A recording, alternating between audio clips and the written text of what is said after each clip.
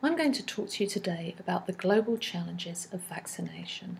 To start with a brief history of vaccination, many believe that vaccination was the greatest public health intervention of the 20th century. Vaccination actually began with Benjamin Jesty in 1774, who inoculated his wife and sons with cowpox using a darning needle on their kitchen table to protect them against smallpox. He did this because he had seen that many milkmaids who were being exposed to cowpox were protected against smallpox. He was highly ostracised in the community for doing this, but his family subsequently survived several exposures to smallpox. Edward Jenner went on to take credit for developing the smallpox vaccine, and he named the process vaccination after the Latin word for cow, which is vacca. But Jesty was later recognised as the original developer of vaccination. It was more than 100 years afterwards that the next vaccine came along, which was the rabies vaccine in 1885, and here you can see the timeline for the development of multiple vaccines that we use today. This is the list of vaccine-preventable diseases to date, and hopefully we will continue to add to them in the near future. There have been many vaccine successes. Measles cases have been dramatically reduced. You rarely see cases of paralytic polio these days. Neonatal tetanus is very much reduced, and there have been many other successes.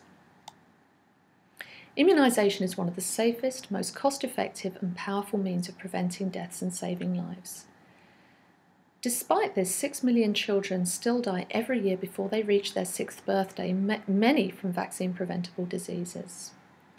Several of the Millennium Development Goals, those being to reduce child mortality and to combat HIV, malaria and other diseases, are obviously greatly helped by vaccination. There is now a very real chance that measles and polio will be eradicated by vaccination, and certainly polio is set to be eradicated quite soon if all goes well. The Global Vaccine Action Plan was endorsed in 2012 by the Member States of the World Health Assembly, and it set up a framework to prevent death by providing much better access to vaccination throughout the world. Some of their aims include strengthening routine immunisation to actually accelerate the control of certain vaccine-preventable diseases, with polio eradication as the first milestone, and to introduce new and improved vaccines through improved research and development. So there are many problems with actually deploying vaccination programs throughout the world. The main and most important program is the Expanded Programme on Immunisation, which was first established in 1974 to ensure that all children in all countries were able to benefit from 6 vaccines to save lives. Later, the goal was set of providing universal immunisation for all children by the year 1990. And although this has gone quite well, it has not obviously reached 100% for all sorts of reasons. In 2010, approximately 85% of children less than a year received 3 doses of diphtheria, tetanus, pertussis combined vaccine, which is used as a marker of successful vaccination delivery. The Independent Strategic Advisory Group of Experts, or SAGE, at WHO provide the evidence-based guidance on global vaccine policy. Here is a list of some of their recommendations from their position papers, and you can see here that many of the vaccines are given to the children rather than adolescents and adults. And you can see here BCG, hepatitis B, polio, DTP, Haemophilus, pneumococcus, rotavirus and measles, all being universally recommended for children. There are other diseases that need to be vaccinated against as well in certain areas, such as yellow fever, Japanese encephalitis and tick-borne encephalitis. However, it's not an easy task to deliver vaccines to all children throughout the world. There are many, many roadblocks in the poorer countries of the world, and these are listed here, some of them.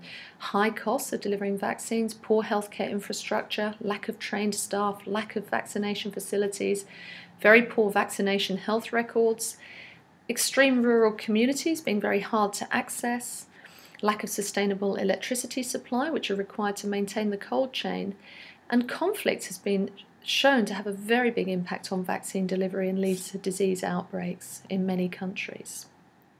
WHO tried to monitor the immunisation systems throughout the world using key indicators such as the number of children that received their third dose of DTP by year 1, but of course this doesn't tell the whole story. They also monitor the burden of vaccine-preventable diseases. This is some WHO data showing how things are actually going. So on the left-hand side, we've got DTP3 coverage in the year 2000, and here we've got it in 2015. Now, there clearly have been some successes. So you can see here, India is right down here in the 0 to 60% range and has now gone all the way up to the 80 to 90% range here. But other countries, such as Nigeria here, are not actually managing to meet the targets at all. Here we've got the world global coverage, and you can see that it's gradually increasing, but it hasn't yet reached the 90% target that is the current target. And what you can also see here is that some countries are simply failing. So you can see huge decreases with some of these countries. The text is too small to read for you, but it's a variety of different countries throughout the world, many of them poorer nations. Another problem with vaccination is vaccinating at the extremes of age. Now, we know that infants and the elderly are more vulnerable to infections and have much higher rates of morbidity and mortality, but they also have quite different immune systems, and therefore vaccines don't work as well at the extremes of age. And this presents specific problems such as the need for multiple doses, particularly in childhood, and also different formulations such as the conjugate vaccines for infants in whom the polysaccharide vaccines don't work. The figure on the top here shows how the immune system changes throughout life for a whole number of parameters, and what you can see here is early in life, children are born at term here with high Th17 supporting cytokines, very low antiviral immunity, very low Th1 support, so they tend to be quite Th2 biased, and poor innate immunity and pro-inflammatory responses, but high levels of IL-10, which is anti-inflammatory. This then all settles down, and by adulthood they generally reach a steady state. But again, in old age, we start to see an increase in anti-inflammatory IL-10, a decrease in pro-inflammatory innate responses, a decrease in Th1 immunity and Th17 support. But some people also go along this inflammaging line, and this is an excessive inflammation, which can be a predictor of poor outcomes and early death. The aging immune system is called a process of immunosenescence. So in terms of the actual pipeline for developing vaccines, this is a very complex and extensive process. It begins with preclinical trials in the laboratory and often testing in various animal models, and then goes on to human clinical trials.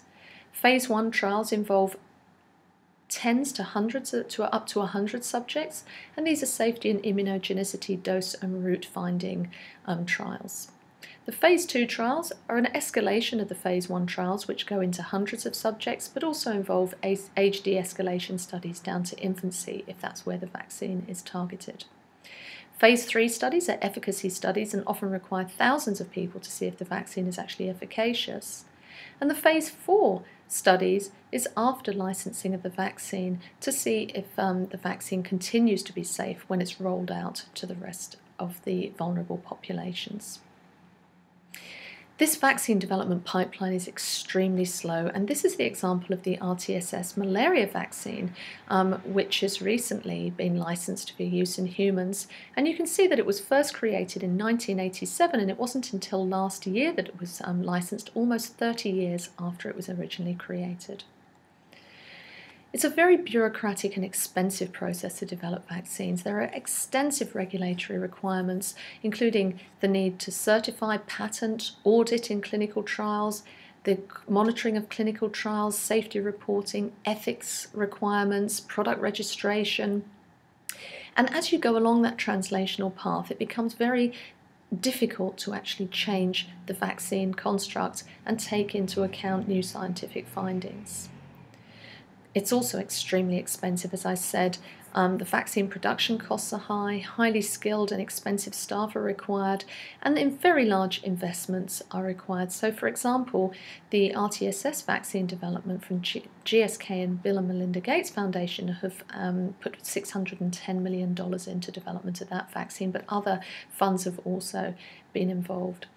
And ideally, partnerships such as private-public partnerships seem to work to actually develop vaccines. Adverse events and side effects of vaccination also cause concern for people and therefore can put people off taking up vaccines. Many countries collect data on adverse events following immunisation, but it's a very ad hoc process, and some places will capture more data than others, and it certainly is not a complete process.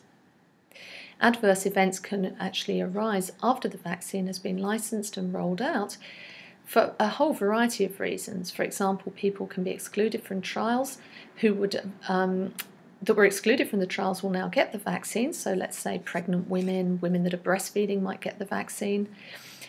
Many more people get vaccinated, and therefore rare adverse events might get picked up that weren't picked up in the original phase 3 trials, such as the interception that occurred with one of the rotavirus vaccines 7 to 10 days after immunisation.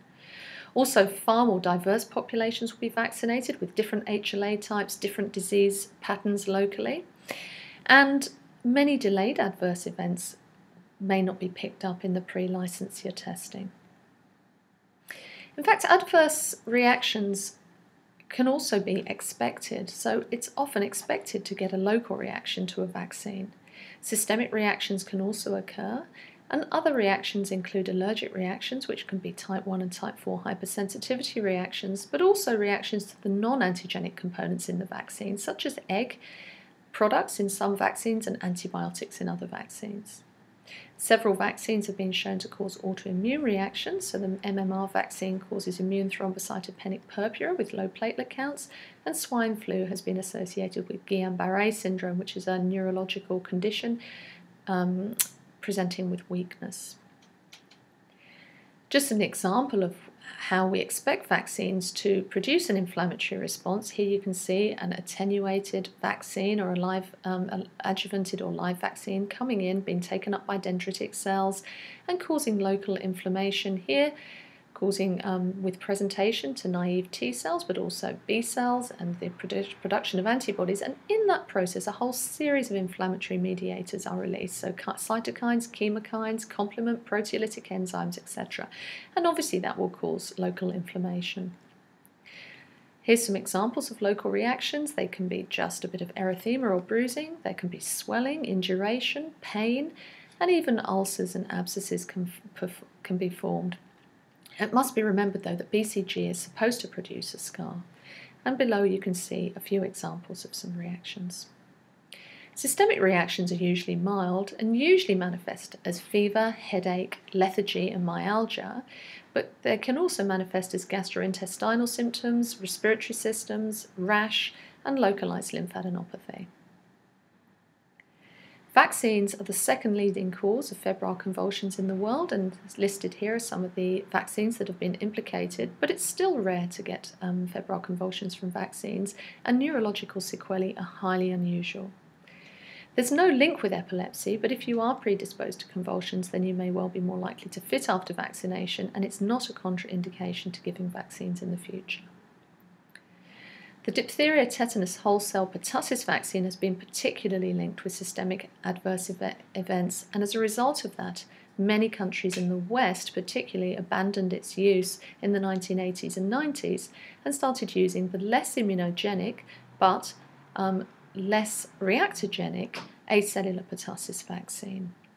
However, it does require more doses and, as I say, is not as good a vaccine, and this is thought to have contributed to a resurgence in pertussis cases throughout the West.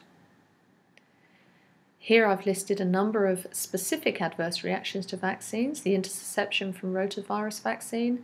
Yellow fever vaccine can cause severe neurological reactions and multi-organ failure. The varicella vaccine can rarely cause a pneumonia. MMR and MMRV can cause a number of neurological sequelae and low platelets. Both DTP vaccines can cause long-term seizures and brain damage, and influenza has been linked with Guillain-Barré in 1 to 2 cases per million vaccinated, as I mentioned previously. So there are a whole series of myths circulating about vaccination. These are that vaccines are not safe, that if you give too many it overwhelms the immune system, that vaccines cause autism, diabetes, that hepatitis B vaccine causes multiple sclerosis, aluminium adjuvants cause Alzheimer's, and that vaccines are no longer necessary because vaccine-preventable diseases are no longer a threat. Well, I can categorically say that all of those are false.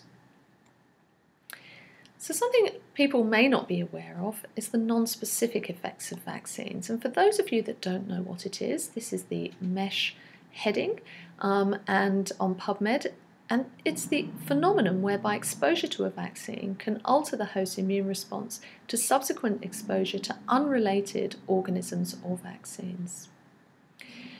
By way of an introduction to this concept, I'm going to tell you about the high titer measles vaccine story. So this was a vaccine that is highly immunogenic and was introduced in 1989 by WHO to areas of high measles endemicity because it was thought to be a better vaccine for producing immunity in the presence of maternal antibody.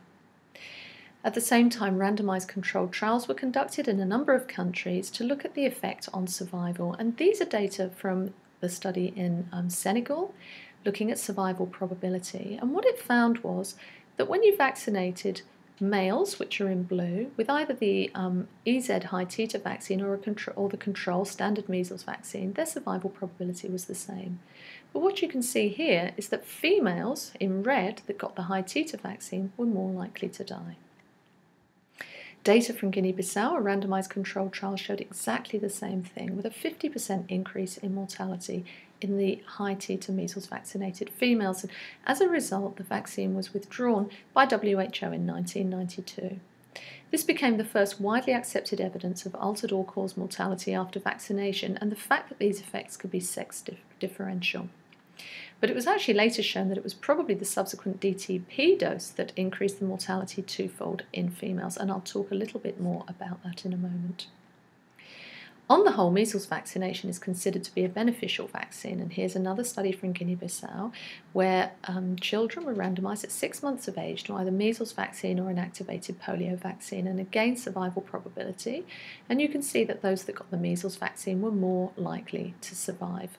And this could mean either a benefit from this one, or that this one's deleterious and increasing mortality, or a combination of the two, which is probably the case. This forest plot summarises 10 studies done throughout the world looking at measles vaccine efficacy against death, and you can see that it's always positive in these studies. Mostly the confidence intervals do not cross the 0 mark, and very high efficacy against death in some of these studies.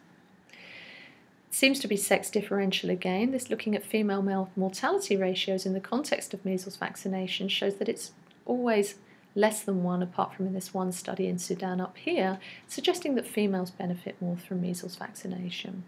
And none of these could be explained by improved protection against measles. BCG also seems to have beneficial effects.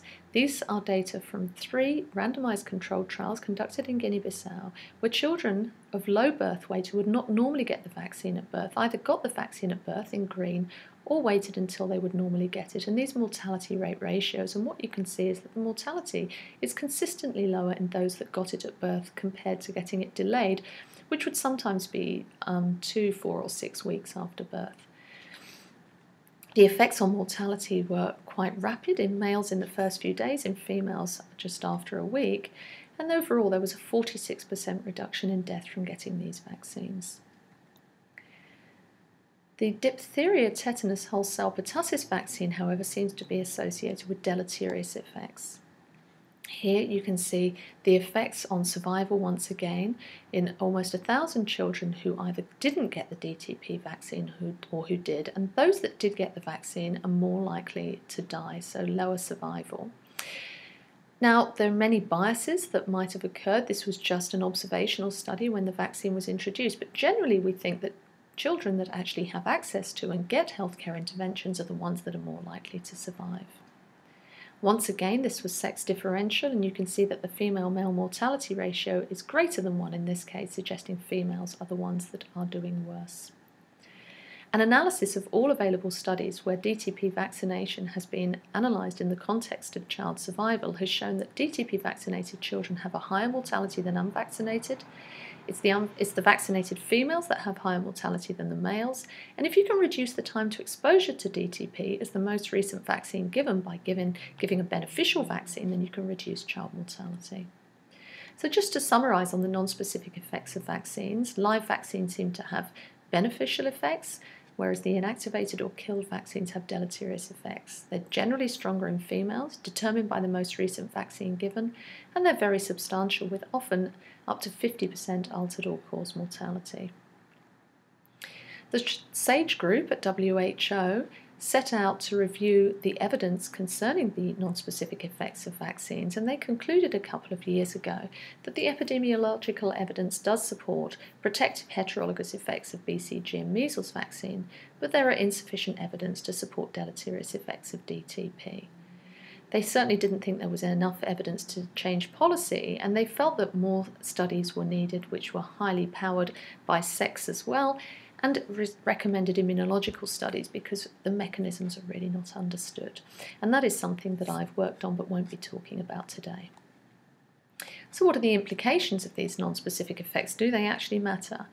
Well, one effect is that you could paradoxically get an increase in mortality if you withdraw a vaccine and replace it with a different vaccine if you lose the beneficial effects.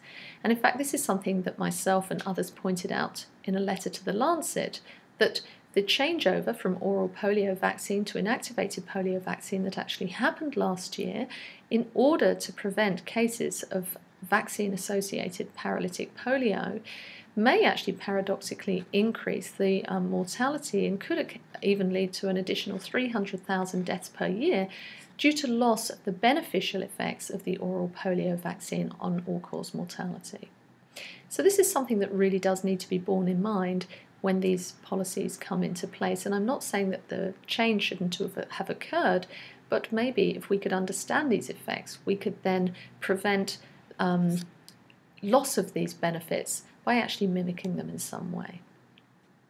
Also, the RTSS malaria vaccine, when a group went back to actually analyse the mortality data, they found that there was a significant increased mortality in females following RTSS vaccination, and nothing to do with malaria again, but suggesting a non-specific effect which is deleterious in the females. And this leads me on to the anti-vaccine movement and community acceptance. So obviously it's absolutely paramount that the community trust us that vaccines that they are being given are safe. In actual fact, the anti-vaccination movement began at exactly the same time as vaccines were developed, because in 1853, parents who did not vaccinate their children could actually be fined or imprisoned. Now, I think maybe that policy actually worked because smallpox was subsequently eradicated.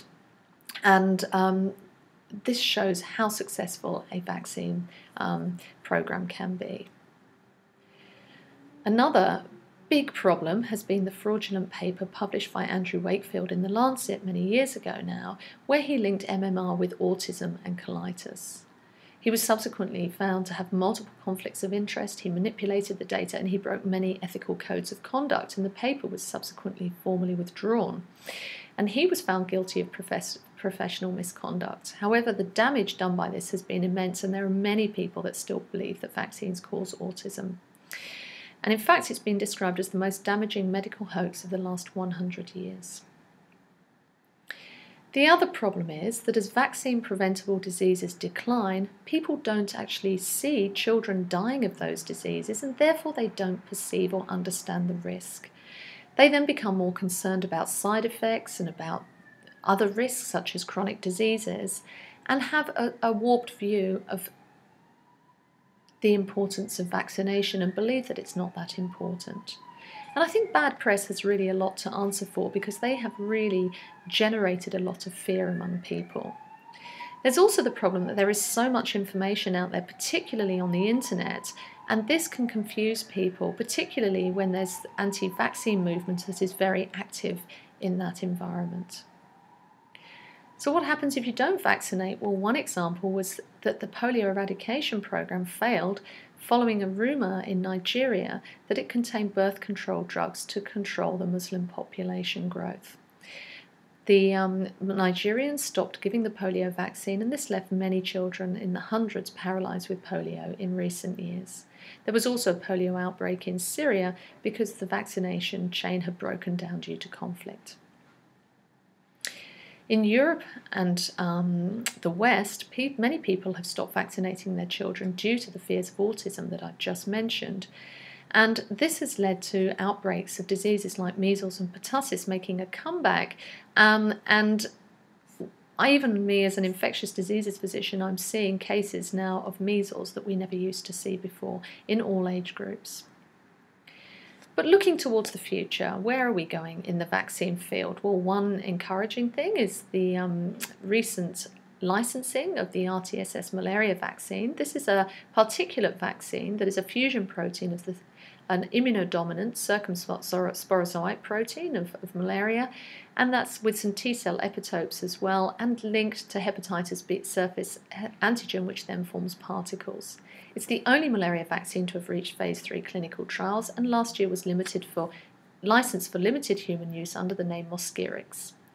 One of the problems with the vaccine, though, is that it only provides protection against that strain of circumsporozoite protein, but there are many other natural variants circulating, so would suggest it wouldn't be that useful in the field.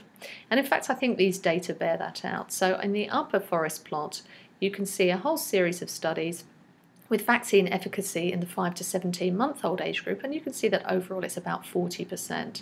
And underneath, we've got the efficacy in the 6 to 12-week-old age group, and it's even worse at around 30%. Now, it's been estimated that to facilitate malaria elimination, a vaccine should produce more than 85% sterile protection for more than 6 months. So this vaccine certainly wouldn't allow that to happen, and really this vaccine is not going to be good enough to control malaria very well. There are many other strategies that are being tried in terms of the malaria vaccine development field, but also for many other vaccines. And one of these is prime boost strategies, often with recombinant DNA vaccines and a number of different viral vectors. Here in the diagram you can see an adenovirus prime carrying antigens and a modified Vaccinia Ankara boost. This is another highly modified Vaccinia vector, which then goes on to produce potent antibodies and T-cell responses, and this is one approach that many different groups are using for different diseases.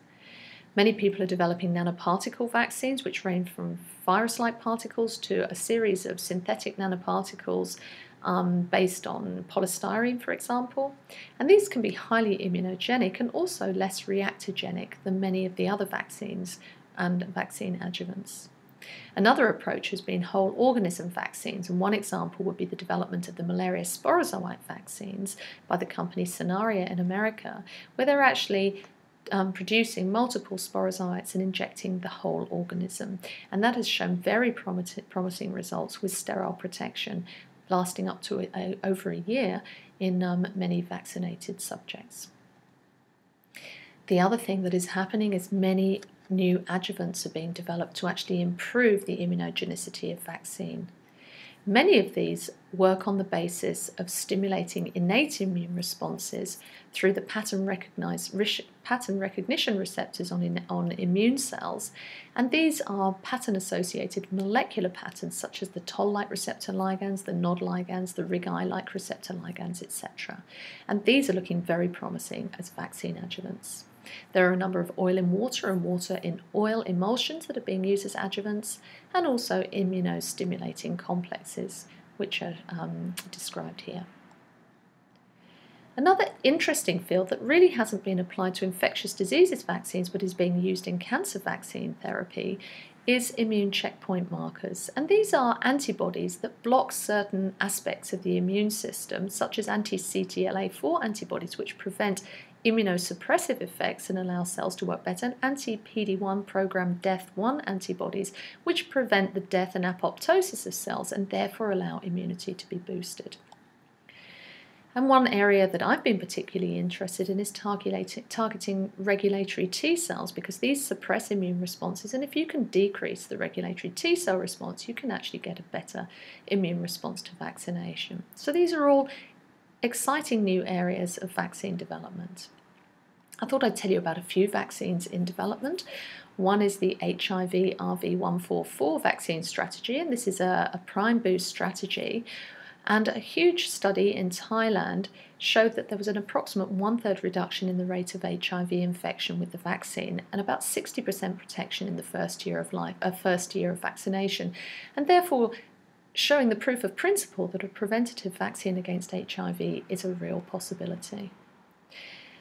BCG, despite being a highly used vaccine, really isn't a very good vaccine for protecting adults against tuberculosis. It's quite good against childhood disseminated TB, and it has very variable efficacy throughout the world. So there are many, many more candidate vaccines on the market and that have been going into clinical trials, but as yet nothing that has really got to the point where we're going to be able to license it. One of the issues with developing TB vaccines is that there are still not clear correlates of protection to actually use to guide early vaccine development, and that's also been a problem with malaria vaccines development. Another area of development has been with dengue vaccines. So Dengvaxia was licensed for use in 9 to 45-year-olds in a 3-dose schedule in high endemicity settings. But there are a number of other candidate vaccines for dengue that are being developed at the moment, in addition to this live recombinant tetravalent vaccine. There are also a whole series of new vaccine technologies. Now, one of them is needle-free delivery, which would be very attractive using either high-pressure jet injectors, nanopatches, or ultra-thin needles, which are just the size of a hairbreadth. And some of these could even be self-administered. There's also the whole issue of personalised vaccines, which would be very, very expensive and not practicable for the whole world, but this is where a vaccine program is actually selected on the basis of individual genetic makeup and previous immunological experience. I've also mentioned vaccines against cancer, but there's also vaccines being developed against allergy, autoimmunity, addictions as well. So to conclude, vaccination is a highly cost-effective way to prevent and eradicate infections. Delivering them to all of those in need throughout the world, however, is a major public health challenge. Vaccinating the vulnerable, young and elderly have specific problems relating to vaccine immunogenicity and their immune systems. The vaccine development pathway is very slow, is highly bureaucratic and very expensive. All vaccines cause adverse events, but generally a low rate of serious adverse events, otherwise they wouldn't be licensed. Vaccines have non-specific effects which can impact morbidity and mortality, and the anti-vaccine movement is causing a lot of public skepticism and decreased vaccine uptake with an outbreak in vaccine-preventable diseases. However, many new vaccines are being developed using novel technologies, and this is a very exciting time in the vaccine field. So I'd like to thank you with that and just remind you how important vaccination is, so please do support it. Thank you.